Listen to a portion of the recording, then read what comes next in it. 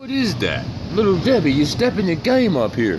You went from cosmic kid stuff, zebra cakes for kids stuff, devil creams for the devils, to, look at this. This is straight gourmet section right here. Gourmet chocolate chip. I don't even know how to say that. Cream filled, whatever. Gourmet right here. I'm copping some of these just cause they gourmet. Look at them Jones, man. They're the type of Jones you tease your kids like, look, this for grown folk. Like, get up out of here. Like this right here, man, that's for grown folk. Tell my kid, man, don't be touching that. I'm just gonna sit on the table and just make you mad as hell. Now look, this here is strictly for grown folk.